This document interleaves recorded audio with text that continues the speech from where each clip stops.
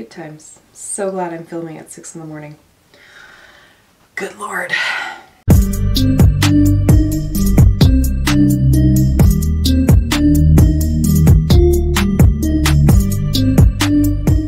guys, welcome back to my channel. We're here for another one of my most favorite, least favorite shades in the palette videos. And this time we're looking at my Huda Beauty palette collection. There are quite a few. I got sucked right into all of the mini Obsession palettes. I really do like them, so I have quite a few of those. And I also have 3 of her full-sized palettes. So we're going to start with the minis, work our way through those, and then move on to the full size. I have swatched them all. I've written down what my favorites are, what my least favorites are. I'm going to try to get through this relatively quickly simply because there are so many shades here, or so many palettes to talk about. So we're just going to dive straight into it. Alright, so the first palette that we're going to talk about is the Warm Brown Obsessions palette. And as you can see, it is very warm based, although there's really not all that much in terms of brown going on in here. A lot of these are far more reddish, almost orangish, but be that as it may, here we are. So my most favorite in this palette is this one up here, and then my least favorite should come as no surprise because I rail on the cream shades in pretty much every palette, but those are the 2 here. Swatched out on the hand, you can see them there. So the thing with this shade and why it becomes my favorite out of the ones that are in here is just the color of it. I love that it's this truly rich, warm, orangey brown. I like that you can go in with a very light hand, sheer it out, and it can be used as a transition shade, but if you use it as full opacity, it can help to deepen things up. I just think it's a very pretty color overall. The cream tone, I just never use the cream tones. That's just a personal thing. I think this would have been nice to use as more like a champagne kind of shimmer shadow. The only shimmer in this palette is the one in the middle. And I think having this with a more of a metallic finish would have just added to the diversity of this palette, and I would have got much more use out of it. So those are my reasons for making it my least favorite. Next up is the Mauve Obsessions palette, and I'll give you a quick look at what it looks like inside. So this is one where there is much more of a even distribution of mattes versus shimmers. Maybe not even, but at least there's more than one. At any rate, this one over here is my favorite, and then, oh look, it's a cream shade. Least favorite. There we have them. And then again, I'll just swatch them for you. And so my reasoning on the cream shades remains the same, but I just really think that this one is just so pretty. And it's like this almost dusty kind of pink. And I just think it's really different from a lot of what I have in my collection. And I just think it's so pretty. So ergo, it is my favorite. Can I get extra points for the use of ergo in a YouTube video, please? So the last of the original mini Obsessions palettes that I have is the smoky one, and it's just such a really pretty neutral palette with the addition of that silver. My favorite shade in here is this one right in the middle, and my least favorite is this matte deep brown over here. So I just really like that metallic brown because I really don't have a lot of metallic brown shades in my collection. And I think it just adds something nice putting it all over the lid. It's just different than what you'd usually expect, and yet it can still play into that whole smoky sort of vibe. My thing with the matte brown is not that it doesn't blend nicely, because it does.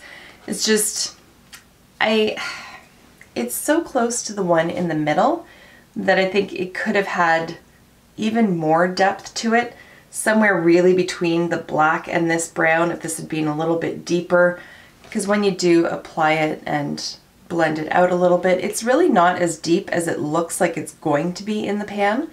And I think just having it a bit darker would have just added to this palette just that much more. Again, not a bad shade, just out of the 9 that are in this palette, it's my least favorite. So then we move on to the jewel tone inspired palettes that she has, and the first one up is the Emerald Obsessions, and it is a very pretty green palette. I like that there's a lot of diversity in the green. It's not all sort of one note. You have the murkier greens, brighter, there's metallics, there's mattes. It's got a good mix going on in here. My favorite is up here in this corner, and then my least favorite is what, looking in the pan, should be one of my most favorites, and it's this one right over here. There they are, obviously on my fingers. So the most favorite is just stunning. I just think it's so beautiful. And the least favorite is just such a disappointing shade. Like, look at how deep and rich it is in the pan, and then that's the kind of payoff that you get from it. So, like, no matter how much I rub, and like I'm pressing fairly hard, and you can see how many times I'm going around in the pan, it's still just, here, I'll do it as a separate swatch. It still just doesn't really pack much of a punch. Like, it's like chalky basically on the hand, and like there's not much more product that I could pick up with short of actually pulverizing it and turning it into like a loose pigment. It just does not have the impact that you would expect that it would looking at it in the pan. So it's a very disappointing shade. It could have been so pretty, but the pigmentation just isn't there. For that reason, it's my least favorite. My most favorite is just, it's glittery without being glittery, if that makes sense. Like, it's got a truly metallic foiled finish. It looks very sparkly, it's very reflective, but there's really no glitter at all in there. And it is a very smooth texture. I just think it's so beautiful. So you win some, you lose some, apparently. Up next is the Amethyst Obsessions palette. As one would expect, it is very purple based. And again, it's just one of those palettes that I think is very pretty. Also, because I have sort of green hazel eyes, this one plays up my eyes nicely and is very flattering on my eye color. My favorite shade in here is this true purple satiny metallic whatever shade over here. And then my least favorite is this matte shade on the other side. So there they are.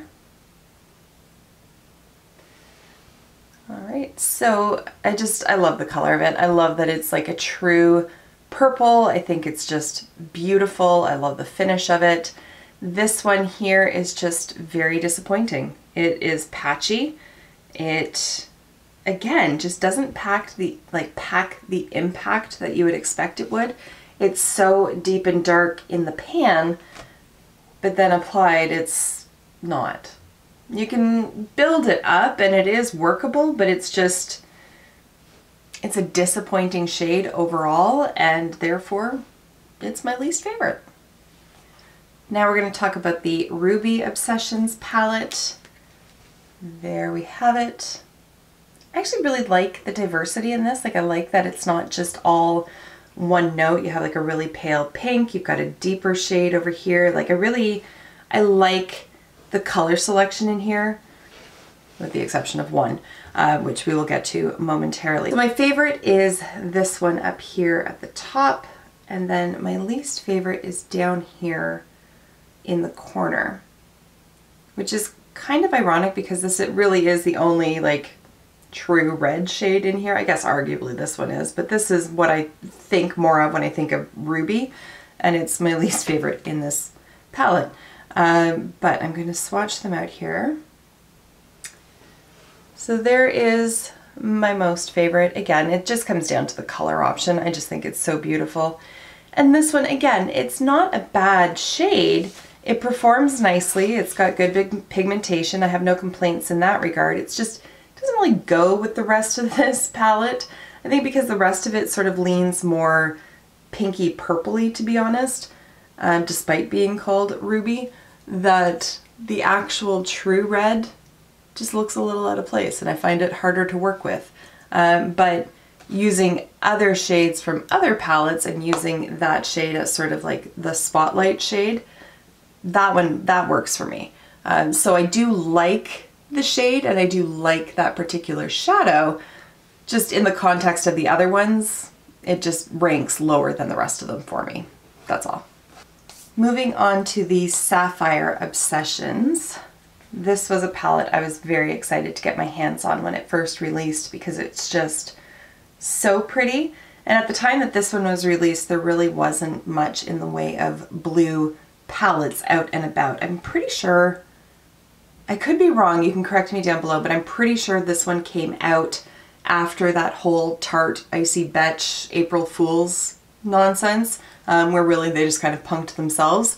I'm pretty sure that Huda Beauty kind of was like, I'll pick up that ball and run with it, and here it is. Again, I could be wrong, but I'm pretty sure that's how that went down. All right, so my favorite is up here. My least favorite, unfortunately, is the shade that I thought would be one of my favorites. Okay, sorry, you can't see what I'm doing. So favorite is up here.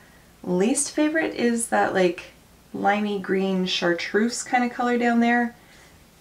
Here we go. I love the vibrancy of that blue. I love that it's got a nice metallic finish. I just think it's so pretty. Need I say anything about this? Can we see just how disappointing that is and how dusty and chalky it is? And again, same with the emerald one, like I can like go to town on that shadow and really load up my finger, and it's still like, I'll put it on top of what I've already swatched just so it's even more, and it's still just not there. Like it just doesn't show up to play. You can work with it. I have done looks with it in the past, but you really got to work with it and you really got to pack it on there. And it could have been so much more. The blue saves it, and the rest of the shades are really pretty. But if you're going to include an outlier shade like this, which I think is a good choice, to be honest, I think it really does add versatility to this palette and makes the palette as a whole easier to work with. But if you're going to put in a shade like that, you got to make sure that it's pigmented, and this one is not.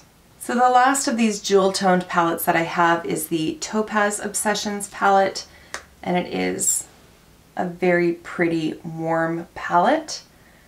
My favorite shade in here is this one up here, and my least favorite is the bottom middle shade, this one over here.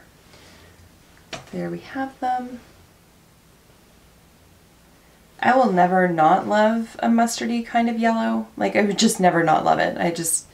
I love those shades. This one has a little bit more of an orange base to it than yellow, and I just think that it's spot on, so pretty. This one down here, I have no complaints really about the performance of it. I really don't even mind all that much about the actual color choice. The only thing for me is that I do wish that it was a little bit more divergent than this shade up here. Just to give some context, I'll swatch that one beside it. So there's that other shade, and this is the one that I'm saying is my least favorite. The reason why I rank this one higher than this is just it's got more of that orangey base, which I think plays nicely with the other shades, all these bronzy tones that are in here.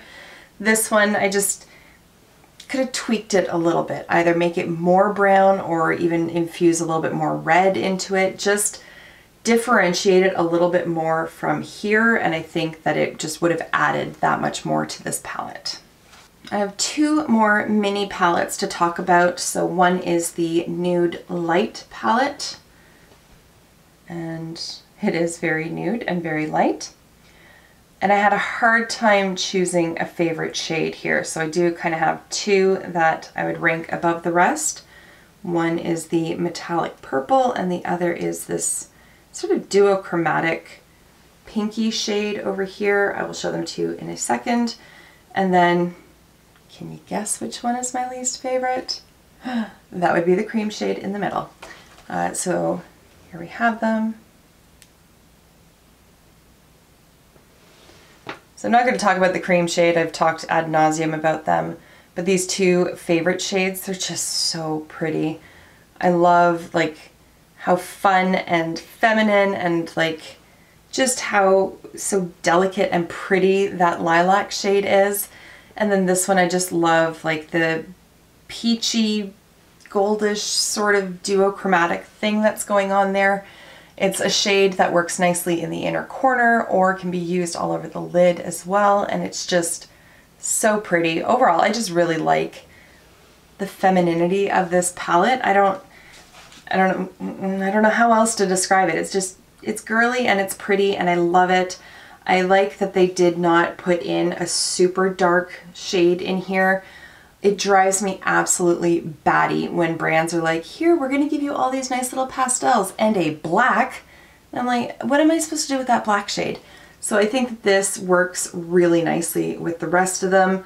Had it not been the brown shade, even more of like a purpley kind of shade could have worked, but overall I have no complaints about that one. I think it works perfectly.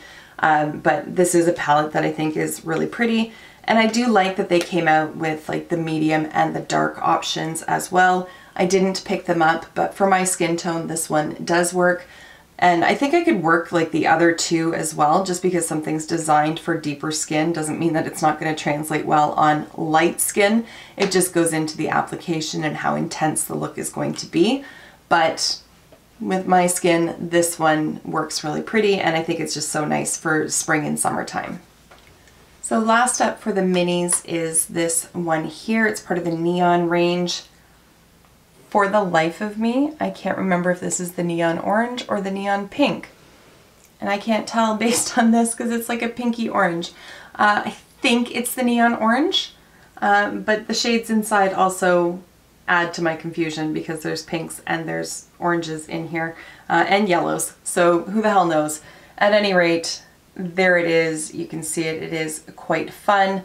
I am wearing this shade here as like the transition shade over here. I have shades from the Ruby palette as well as the Rose Gold Remastered. That's what I've got going on my eyes. But let's talk about this one. So my favorite shade in here is the shimmery orange at the top. And my least favorite is this like matte sort of orange tangerine, whatever the hell color that is in the middle. I don't know how to describe that. All right, so the shimmery orange is just so pretty and so different. Like I don't think I have anything else like that. Again, it's one of those shades that looks glittery, but I can't detect any glitter in it, if that makes sense. And it's a very smooth feeling shadow, so it's not like a pressed glitter, so yay. This shade in the middle, this like light peachy tangerine, I gotta stop trying to describe it. This thing right here, it could be a really pretty shade if it applied the way that it looks like it's going to apply. And that's the problem with some of these palettes. Overall, I love these mini palettes, but when they drop the ball, they drop the ball. And so I'm hoping that the camera will pick it up, if it'll ever focus. There we go. I'm looking in the viewfinder and I can't tell because I've got the ring lights blinding me. It's very bunchy. Like it is not a smooth shadow at all. If you can see, like it's, even to blend, like it just sort of moves along the skin. It doesn't really blend out properly. It's not pigmented. It's just a really finicky, fussy actual formula to work with. The rest of the mattes in here, not like that. So I don't know what happened with this one in particular, where it just kind of sits on the top and just, it's really difficult to blend it out. And then once you do get it blended out, it kind of blends into nothing. So it's just a very disappointing shade. The color is very pretty, but it just is a pain in the butt to work with. So that brings us then to the full-sized palettes. So the first one that we'll talk about is the Rose Gold Remastered. If you haven't seen the inside of this palette, here we have it.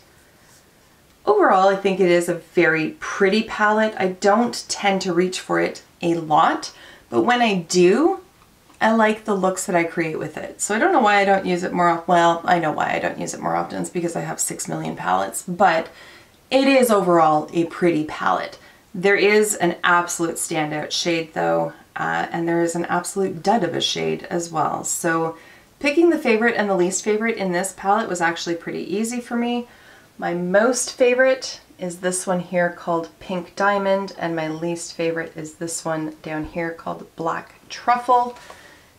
Here we are. Pink Diamond I have on like the inner portion of my lid today. It's, oh my god, it's gorgeous.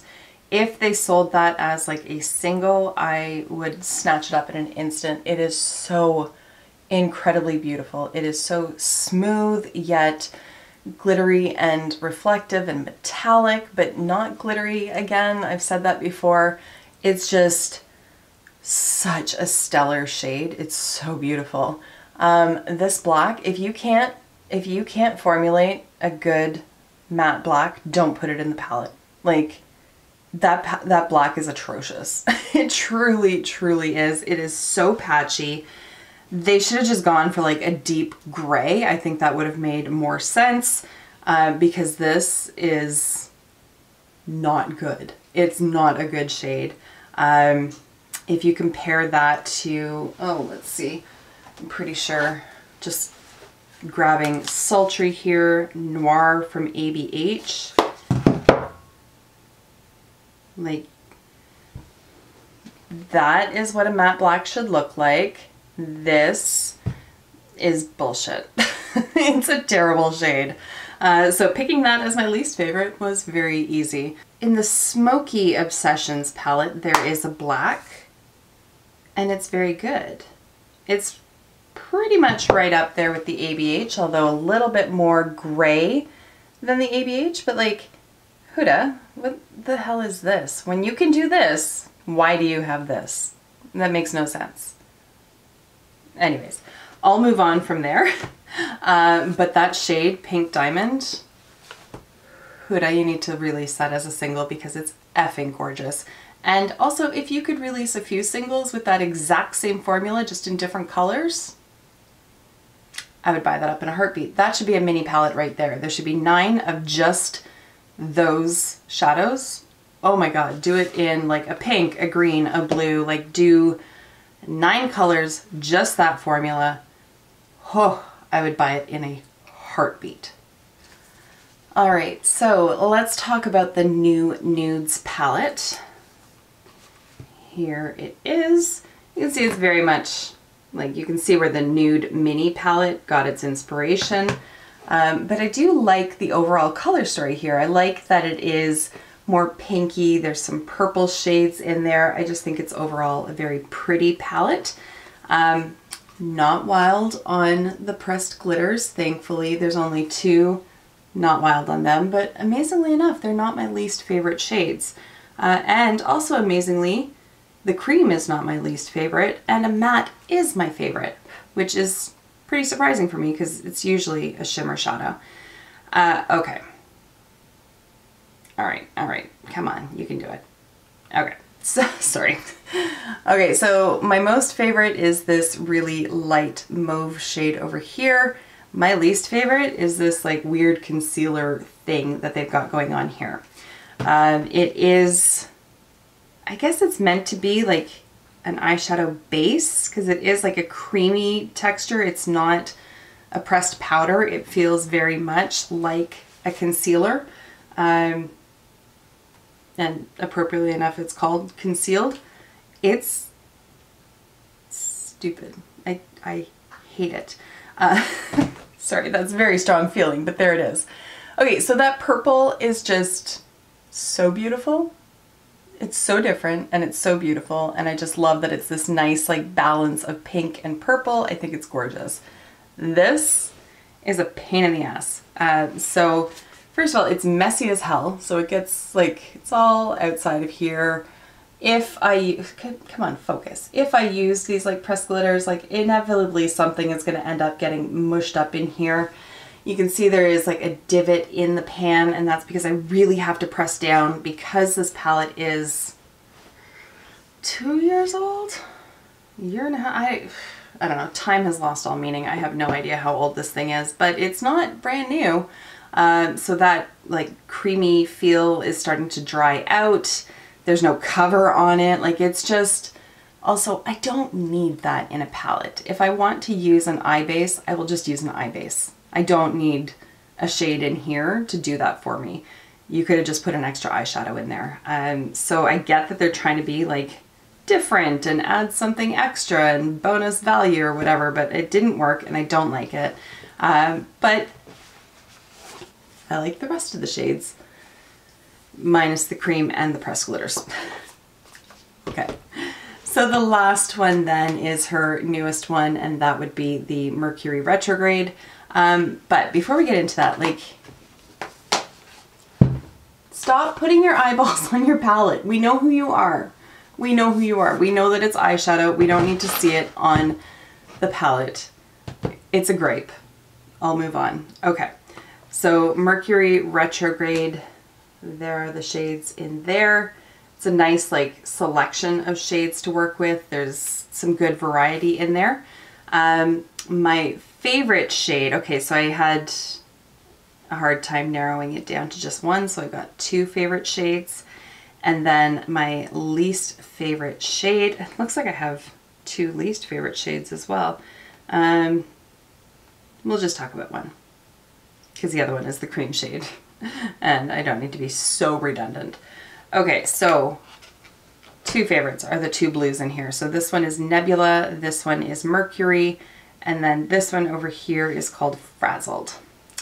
What the hell? Oh, it's nail polish. I'm an idiot. I'm like, what is pink all over my nail? Yeah, that would be nail polish, you dolt. Full disclosure, it's like 6 in the morning. I've been up since 2:30 because my stomach was just not happy with me for some reason. Couldn't get back to sleep, so I thought, okay, well, at least I'll be productive and film something. But my brain's a little bit mushy, just a touch mushy, so please forgive me that I'm an idiot. Okay, here we are. Oh my god, they're so pretty. They're so pretty. This shade Nebula is, okay, I've said this a million times in this video, like it's glittery without being a pressed glitter. I don't know how else to describe it, but it's gorgeous.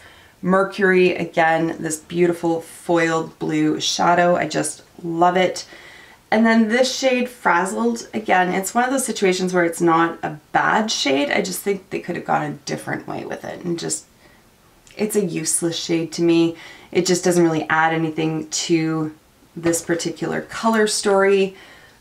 It just seems a little bit redundant, and it's nothing special. So I don't hate it, and there's no performance issues with it. It's just not a shade that I look at and get like excited about. There's that.